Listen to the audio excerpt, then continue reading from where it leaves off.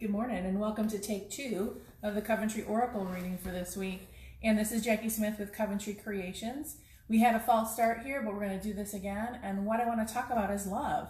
We can all use a little more love in our lives, whether it's romantic love or family love or good working relationships or more compassion.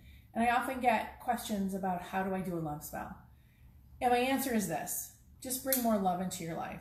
The rest is going to fall into place because you start with that self-love piece first. So I pulled some cards earlier. You might not have saw it, but I really did. And I really like what these have to say because it's surprising and I learn something every time. So I'm going to hang on to these. And it's really fun to think about how to bring more love into your life from a new perspective. So let's go. Let's look at this. I pulled this card for what needs to be healed. This card for what needs to be cleared, isn't that weird? And this card for what's in your blind spot. So this is fascinating. For healing, during meditation, visualize perfect health for every part of your life. Here's the thing about this, is that it's time to take that meditation, that quiet time, to open up an entire new universe of possibilities. If you sit and think and let your brain unwind, and meditation is not a blank mind, meditation is just basically no more input, and now you're processing everything that's been in your head, and you're unwinding like a top. And as you unwind, you get to the real information. So that's what it's saying. If you need more love in your life, whether it's whatever version, including inner love, sit down and meditate a little bit. Have that quiet time. Here's what needs to be cleared. Oh, I get this now. Clearing. Clear up any misunderstandings that would lead to any losing judgments being passed upon you. Okay, now I get this. What you're clearing is you're clearing that whole big bundle of self-judgment. I get it now. I wasn't sure at first, but we judge ourselves really harshly. We are our worst critic. And this one's saying is during your meditation, let go of those judgments, those beliefs that say, I don't deserve love in my life. We all deserve love. We're all made of love. And those judgments are just that block to receiving them. And the last one is here's what's in your blind spot, heart, which I think is absolutely perfect in talking about this from the meditation to the scales of justice to heart. Because what heart is, we originally called this candle the forgiveness candle. I couldn't even sell one of them.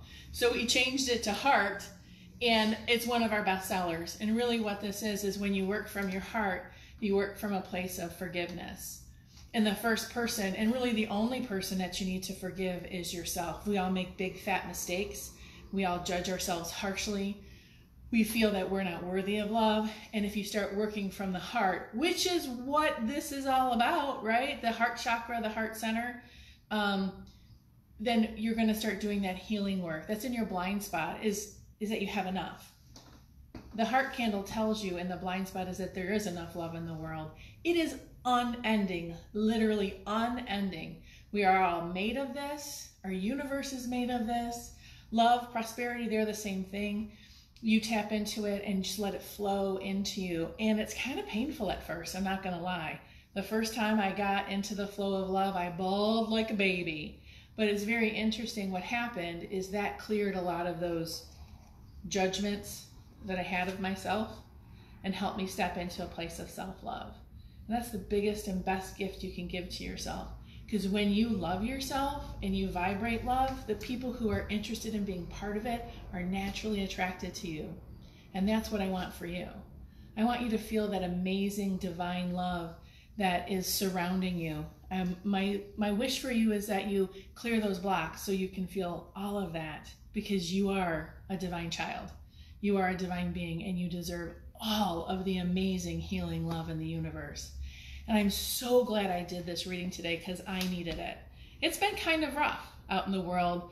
I've been feeling a little attacked culturally and emotionally, and we're all stressed and we're feeling it. And I think this is the best gift we can give all of ourselves right now. So you guys have an amazing week. Keep it magic and keep it filled with love. Jackie out.